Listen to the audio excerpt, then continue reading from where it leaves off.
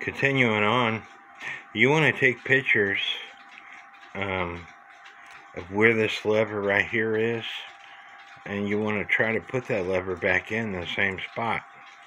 That lever is what controls the music box to shut it off.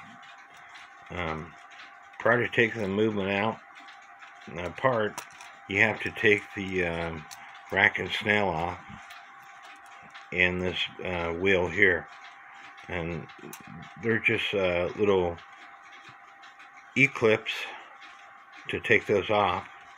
So I'm going to go ahead and do that now off camera. I have the rack and snail off.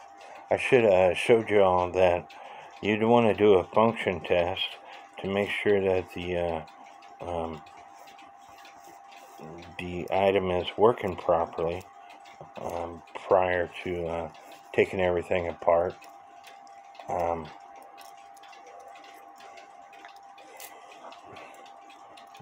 But this is a rack stop lever, and this is a lift lever.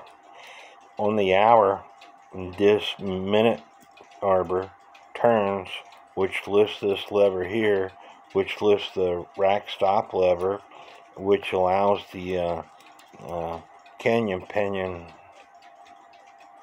to turn, and which allows the bird to cuckoo. But this is the little wire that helps the rack stop lever stay in place, and these are held into place with E-clips also. A lot of them use friction clips, and they're a pain in the butt to deal with. I like the E-clips better, so I want to take the lift stop lever and the rack stop lever off, and I'm going to go ahead and do that now off camera. Now that I have the rack stop lever off, I'm going to go ahead and remove the nuts for the movement. I like using a nut driver, that way I don't damage the nuts. You can use a pair of pliers if you want. I like using a nut driver when I can.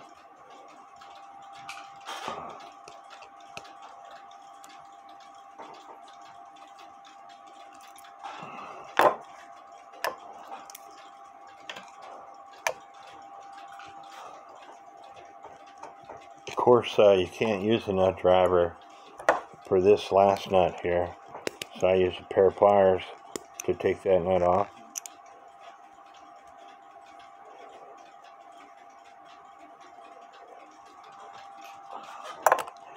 And then you should be able to take the movement apart.